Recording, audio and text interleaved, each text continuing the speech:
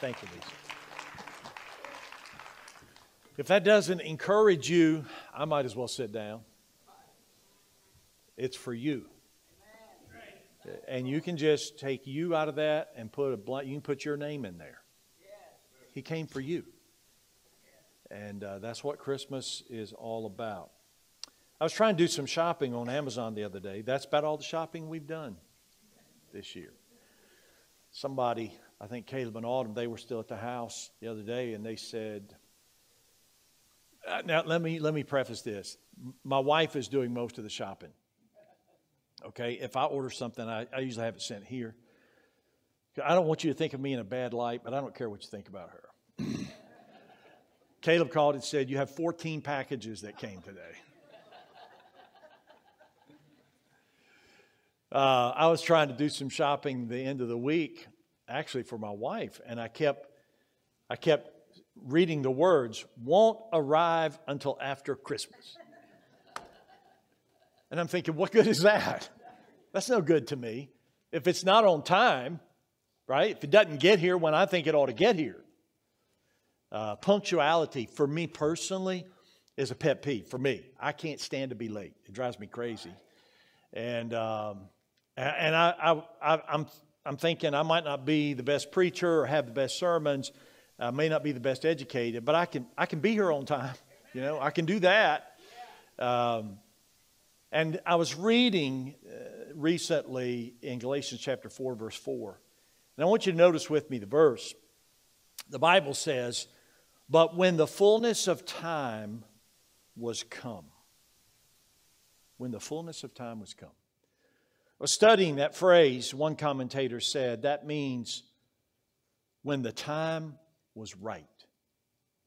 Aren't you glad He came when the time was right? Aren't you glad? You say, well, you know, he could have come earlier. What if He had waited to come until the 20th century? Think about all the technology. Think about how the message would have spread. No, He came when the time was right. And I want to talk about that. Let's pray. We'll look at this passage. Father, help us this morning as we try to focus our attention on the real meaning of the season, the reason for the season.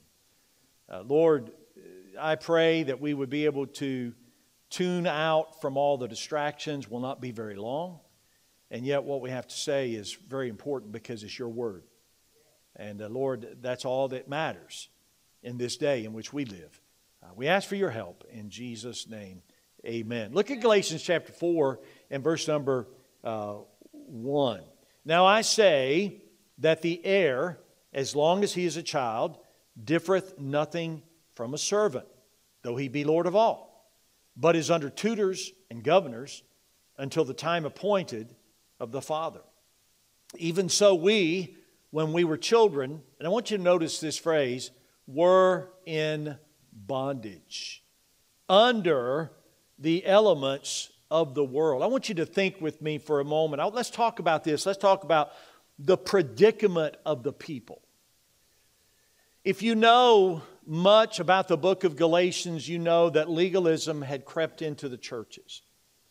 We read in Galatians chapter 1, verse 6, Paul writes to these believers, and he said, I marvel that ye are so soon removed from Him that called you into the grace of Christ unto another gospel, which is not another, but there be some that trouble you, and would pervert the gospel of Christ. There's only one gospel. There's only one gospel.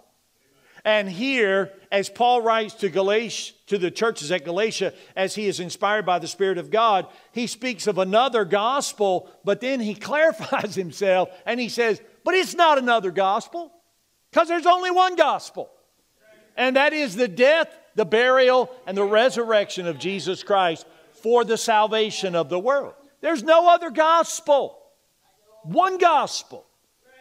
But what was happening to these people who had put their faith in the gospel is that Judaizers had come and they had begun to propagate legalism in the churches of Galatia, trying to convince these believers that they had not done enough in order to be saved. Trying to discourage them because they had simply believed, which is the only thing you can do to be saved. Look at Galatians chapter 3, verse 1. What does God say about them? You bunch of foolish Galatians. Oh, foolish Galatians! Who hath bewitched you that ye should not obey the truth, before whose eyes Jesus Christ hath been evidently set forth, crucified among you? You guys, what are you thinking? That's what he's saying. What are you thinking? Who are you listening to? By the way, it's always a who. It's always a who. Who you been listening to? He said he was crucified among you. He had evidently been set forth among you. And then in chapter 5, verse 7, he said, ye did run well. Who did hinder you that ye should not obey the truth? So they were struggling with their position in Christ. And Paul writes to them, and from where they had come, he said, listen, don't forget what you believed. You believed the gospel. You believed in a resurrected Savior. Don't let somebody talk you out of your peace and joy and satisfaction by adding to what Jesus spoke of when he said, it's finished. However, in chapter 4 and verse 3, Paul writes, even so we, when we were children, were in bondage. We were in bondage. And I'm going to explain that to you. It means enslaved. Look at chapter 3, verse 19. We're going to read a few verses here, about 6 verses. Wherefore then serveth the law? It was added because of transgressions, till the seed should come to whom the promise was made, and it was ordained by angels in the hand of a mediator. Now a mediator is not a mediator of one, but God is one. Is the law then against the promises of God? God forbid.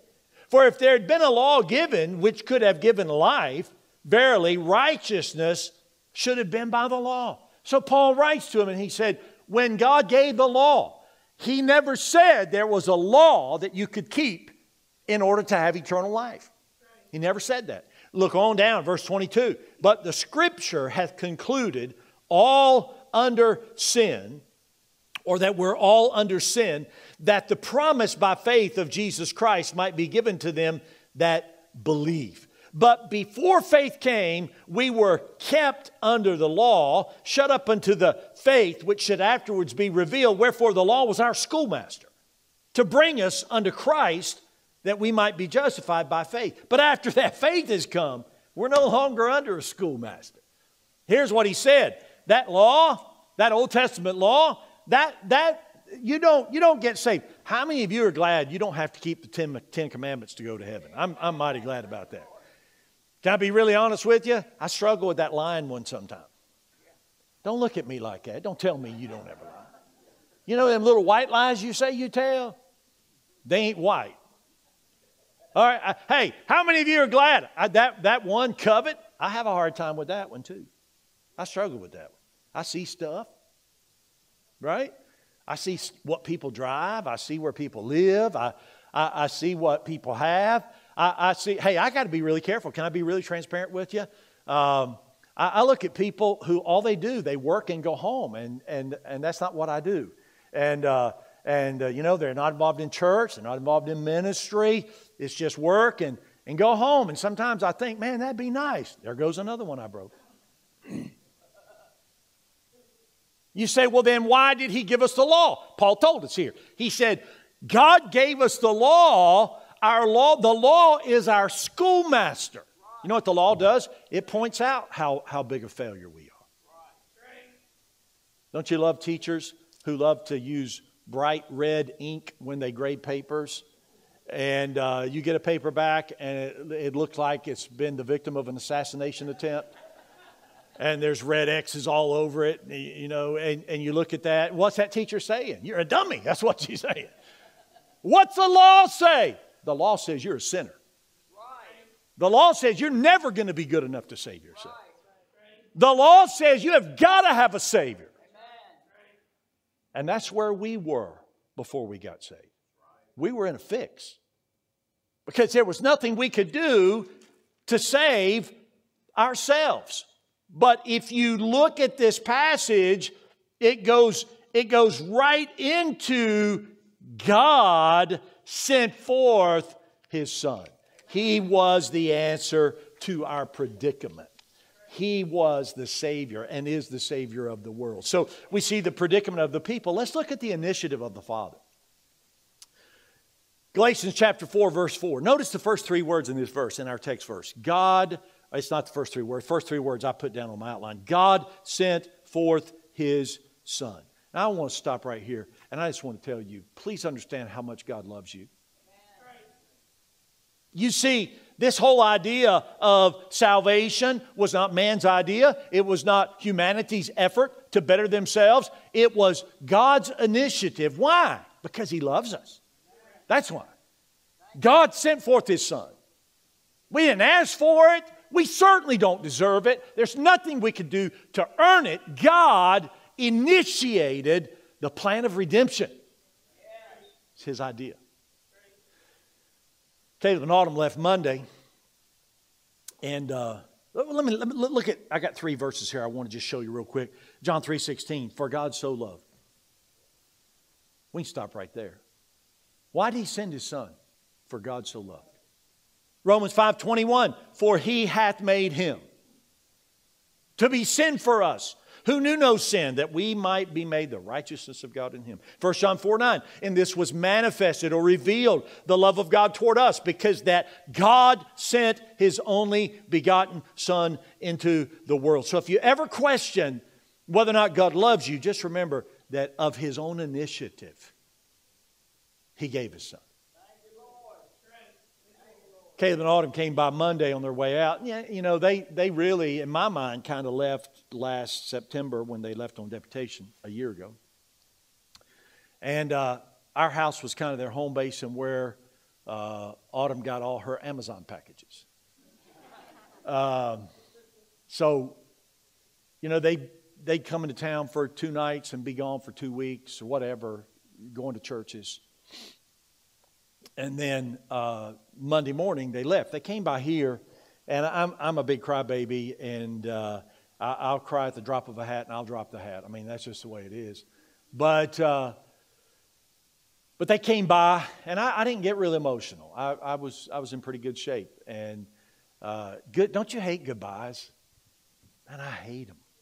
I hate them. When we took our kids to college, I would cry. Man, I cry. You would have thought they had died. And I would have to text them because I couldn't call them because I wasn't able to talk. And I'd have to text them and say, look, I don't want you to think I'm sad that you're in college. I'm glad you're doing what you think you need to do. Okay, it's all good. But I said, you know, I don't want to make a scene right here. They're leaving. And I could kind of tell this was different for Caleb too. And so they came by the office and we said goodbye and I gave them a hug and they left. And I was working on this message and literally I went back to my desk and I read this verse that God sent His Son. And I began to weep.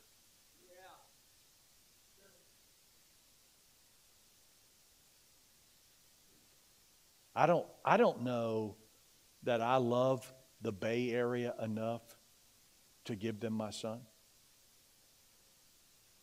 But God loved me enough to give me His Son. It was His idea, His initiative. It was His plan. God loved us. Number 3, the miracle of His birth. Look at verse 4. But when the fullness of time was come, God sent forth His Son, made of a woman. That's an interesting phrase, made of a woman.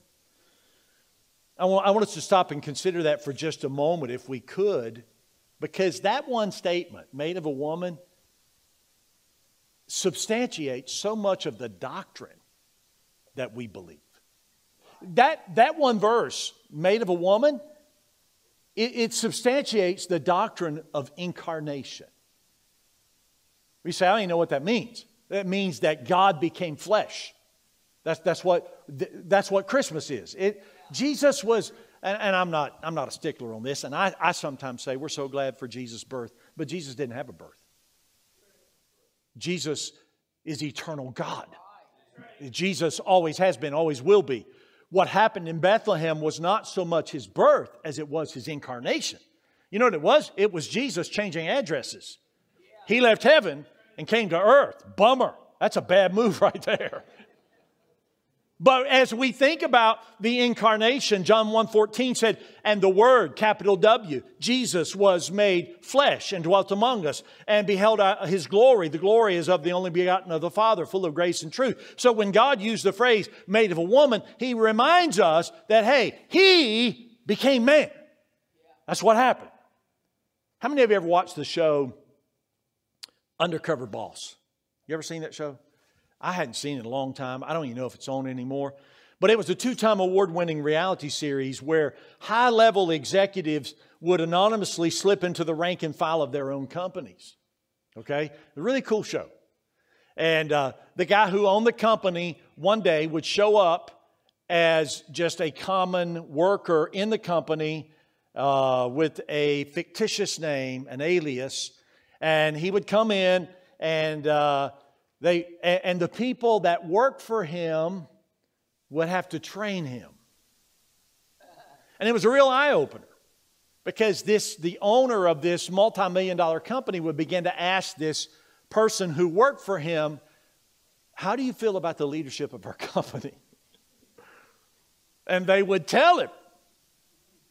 And I don't know how long, days, weeks, I don't know how long that they did that. But what would happen ultimately after this was fulfilled and there was going to be a reveal and they were going to let all the workers know, and usually a specific worker know, that the guy you've been working with and the guy you train, he's the guy who owns the company. And almost always, that story concluded with the guy who owned everything giving something to the people who work for him. He'd buy them a new car. He'd pay for their kids' college education. He'd get them a new house. Every story that I ever saw, the employee was always moved to find out that that was the boss. Usually they said, oh no, I can't believe what I said. But invariably, the owner was moved when he understood the plight of the people. And that's why God became flesh. You know why? Because now He understands. He's not a high priest that can't be touched with the feeling of our infirmities.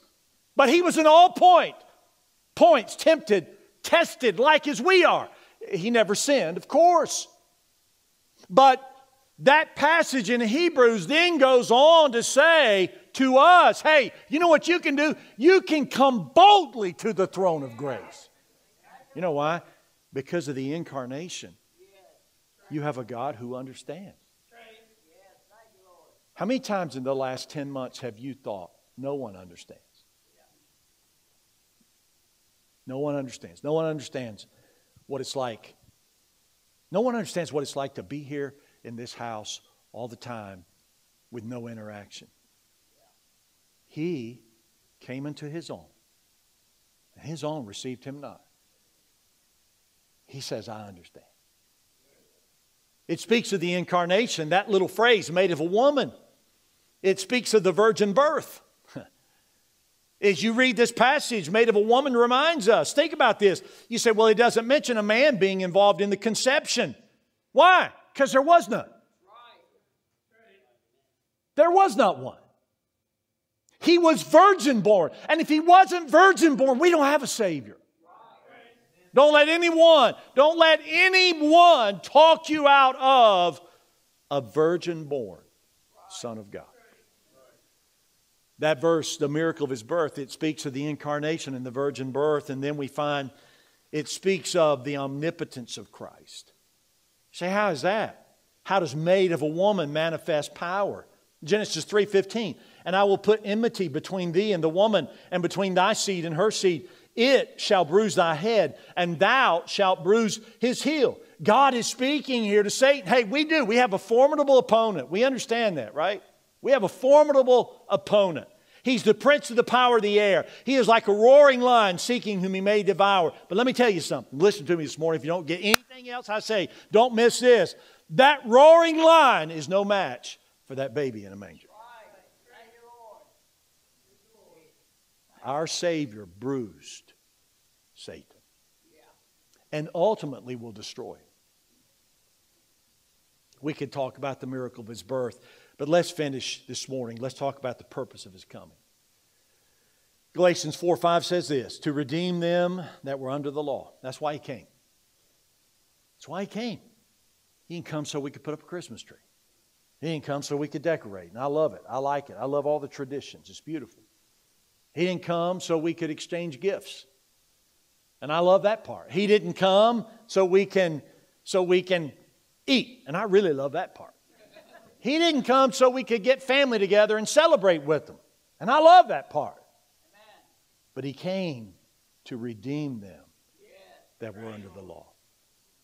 The word redeem there, it means paying a price to recover from the power of another.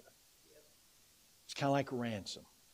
You ever watch any of those old detective shows, any of those cop shows, and the call comes and they said, if you ever want to see your son again,